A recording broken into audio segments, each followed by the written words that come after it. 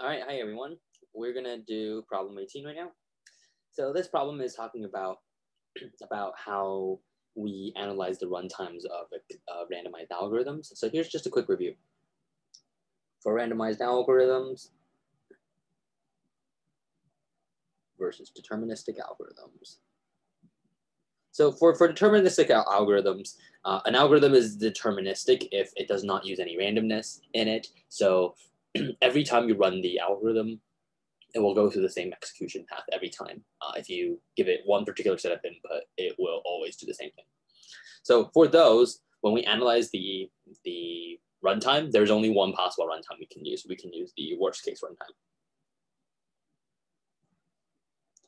Okay, and worst case analysis, as we've done again and again in this class, is runtime on worst case input. All right, so what that means here is you should assume that your adversary, whoever is giving you your input for you to test it on, will always choose the worst possible input. Now, that is like this concept of using the worst case input is still the same. We will not ever change this in this class. All right, so for randomized algorithms, it's always still worst case input. All right, but what is different is that when we talk about the expected runtime and the worst case runtime,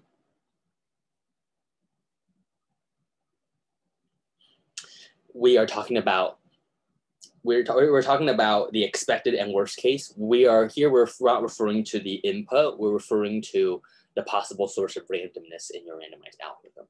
So this is always source analysis of the source of randomness. Okay, so what does that mean? That means when we calculate an expected value, we're calculating the expected value over all possible randomness.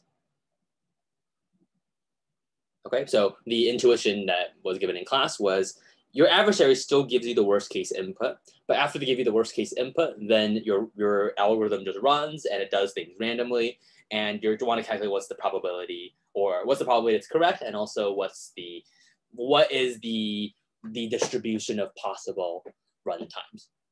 All right, so the runtime is a random variable.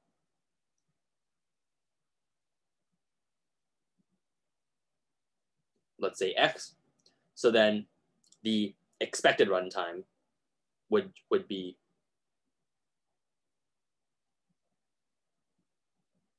E of X, where this expectation is taken over all possible randomness.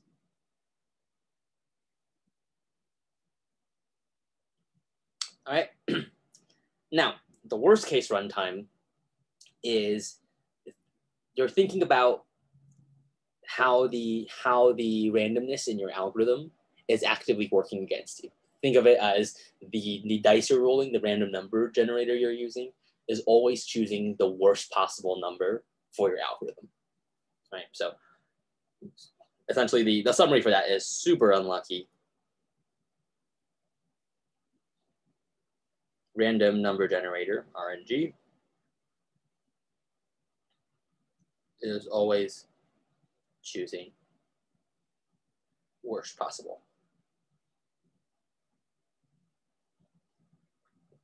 So the clear distinction between these is quicksort, where the quicksort, the expected value, when you choose to pivot, you're very likely to get a decent pivot. All right, when you choose a pivot and you partition around that, you're probably going to get a pretty reasonable pivot. Pivots usually. So then the expected runtime is O of n log n. But in the worst case, your pivot is really bad. Right? When you choose a random number generator, you somehow always keep choosing the minimum or the maximum. In that case, your runtime becomes very bad and it becomes O of n squared.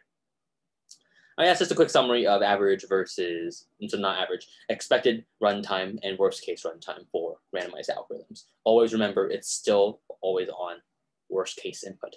There's definitely an exam prep question on this, so make sure you understand this concept. All right, Well, let's do these problems.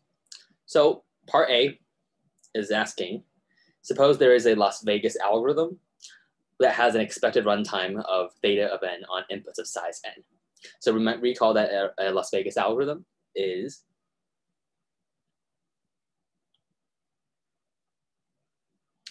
algorithm that is always correct. So it always outputs the right answer. And then the runtime is a random number, is a random variable. Okay, and that's why we talk about the expected runtime, because the runtime is a random variable. Now, it's saying that the expected runtime is theta of n. So then the question is it true or false that there may still be an input which A always runs in time omega of n log n? So the question is, here we have an algorithm, its expected runtime is theta of n. Is it possible that there is some input where if you run A on that input, you always get a slower runtime? And then the answer here is no, this is false. All right, and this is just because of, by definition, when we talk about expected runtime, remember that expected runtime is still always, repeat after me, always worst case input. So if there is an input on which A always runs in n log n time, then the worst case input is this input, right? This input runs in n log n time. It's going to be worse than O of n. So that means that we found an input on which A always runs in n log n. So the worst case input is this input. So when we talk about our expected running time, right, we're talking about the expected runtime over all possible sources of randomness, but we're always dealing with worst case input. So if the worst case input always causes a runtime of n log n, then our expected runtime cannot possibly be n log n.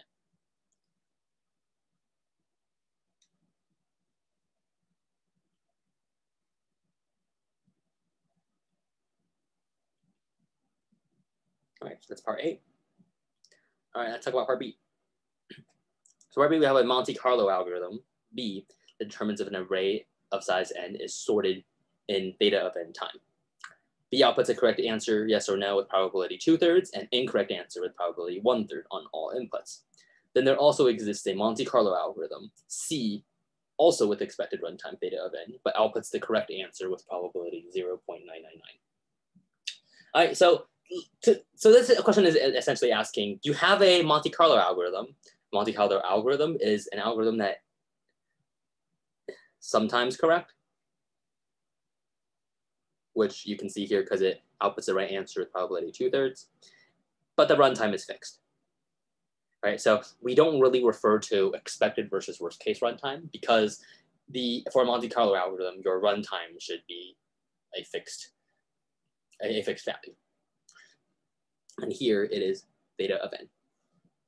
Now, we're trying to think about if we have an algorithm that is reasonably good, can we come up with another algorithm that is much better, but still has the same runtime? So this shows that you can sort of boost the correctness of a Monte Carlo algorithm arbitrarily while still keeping the same runtime. Right, and then the answer to that is yes, true.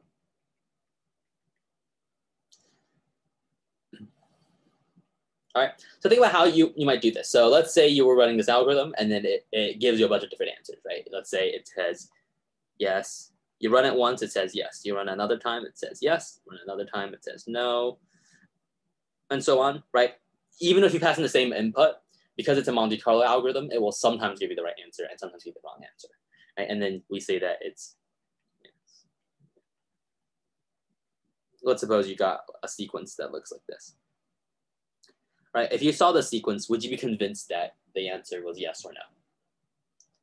It's probably going to be yes, because we saw more yeses than nos. So presumably the answer is because it's more likely for the correct answer to be returned. So presumably the answer that appears more often is going to be the right answer. All right, and so once we have that algorithm, so our algorithm is to basically use the Monte Carlo algorithm and to run it a couple times, we can be more and more confident about what the answer is, right? Just looking at one output doesn't tell us a ton, because there's still a chance that we got unlucky. There's a 1/3 probability that the answer was actually no, but output yes. But if we run it many, many times, right, then you can be more and more convinced that the answer is actually correct.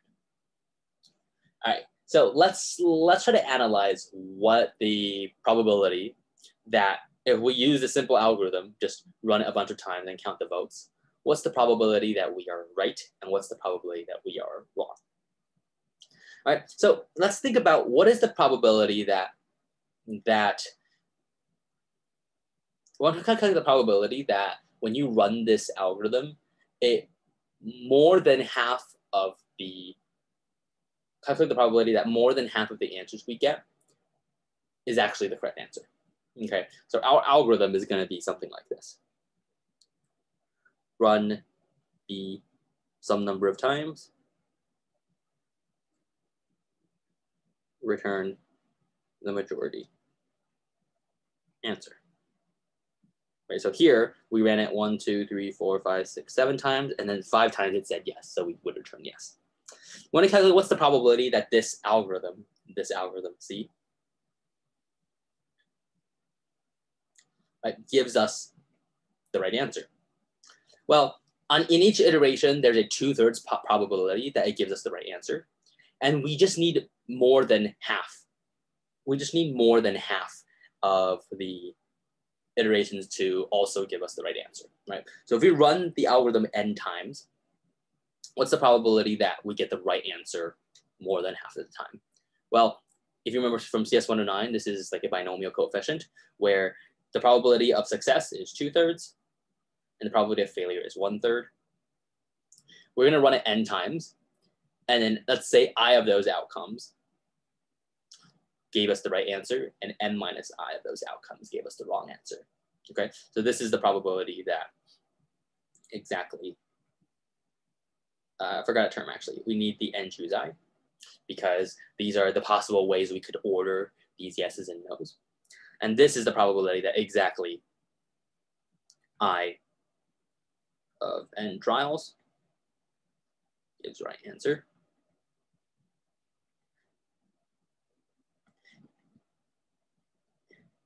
And we just need this to happen more than half the time. So we can sum this value from I equals, let's say from I over 2 rounded up. No, I over 2 rounded up. So if we get exactly half yeses and half nos, that's bad, because then we don't know what to return. So we want strictly more than half. So let's actually do something like n over 2. And in all cases, we want to round down and then add 1. Okay, we can quickly check our answers. Plug in n equals 8. We get I starts at 5, right? Because if I is 4, then that's bad. We don't want to count that probability, but I should be starting at 5. Now, if n is 9, 9 divided by 2 is 4.5. Rounded down is 4, plus 1 is 5. So yes, if n equals 9, then I should start at 5. So this is exactly the probability.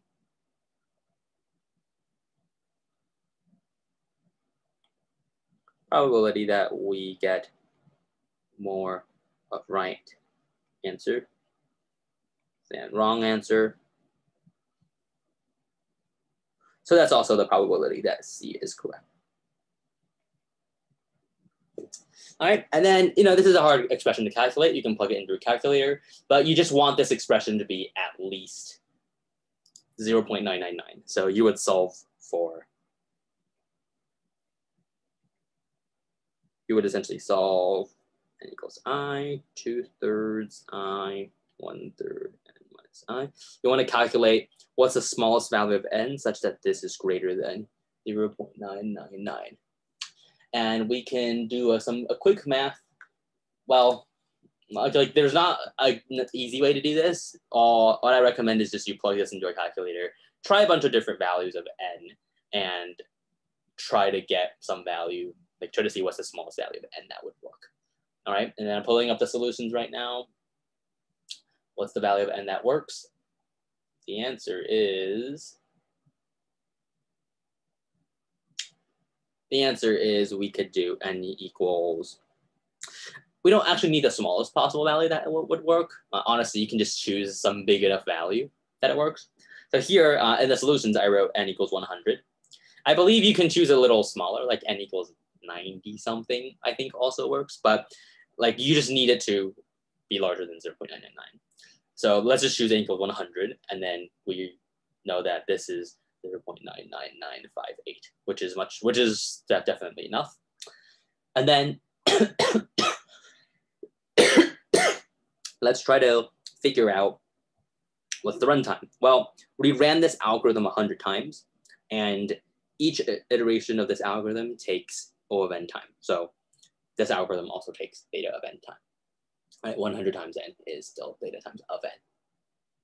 All right. Now that we're done with this one, let's do one more problem. Let's do the third one. Suppose that you have a randomized algorithm that has an expected running time of theta of n squared on inputs of size n. Then it is possible for some execution of d to take omega of 3 to the n time. So it's essentially asking, if your expected runtime is theta of n squared, it's possible for the runtime of one single execution, remember, not input, execution, not input, to take omega of 3 to the n. So if I change the word of execution, I change that word to input, then it boils down to part A, right? Then it's the exact same problem as part A, which we said the answer was false. But here we're talking about execution. We're referring to the source of randomness in our algorithm. So that is exactly what the expected runtime is talking about, right? It is the expected value of the random variable for the runtime over every possible execution, every possible randomness, right? So the question is, can you construct an expected value calculation that has 3 to the n in there as one possibility, but if you average everything out, it is still theta of n squared? And yeah, you can definitely do that. Here's an example, right? I can say that the expected value of the runtime, let's say that your algorithm has a very small probability, 1 over 3 to the n, a very small probability that it runs in theta of 3 to the n time. And then in all possible cases, so 1 minus 1 over 3 to the n, it runs in theta of n squared time, right? So you can just imagine you have an algorithm. Occasionally it gets very, very unlucky. Very rarely it gets super unlucky. Some execution of d will take 3 to the n time, right? But usually the algorithm is pretty fast. Right? Remember, this is always operating on worst case runtime. Now, if we simplify this, right, you can simplify this. This becomes theta of 1, and this becomes, well, this is still theta of n squared. So the overall runtime is theta of n squared. Right? So yeah, the key ideas here are make sure you read the wording carefully. Like the word execution here changes the meaning compared to input. All right? Remember, expected running time is always the randomness over all possible sources of randomness and thinking about what are the possible execution paths of your algorithm. It is not talking about the input. In this example, the input is always the worst case input. All right, now we're done with problem 18. This is a pretty common theme that will be tested on the midterm, so make sure you understand this concept. Bye.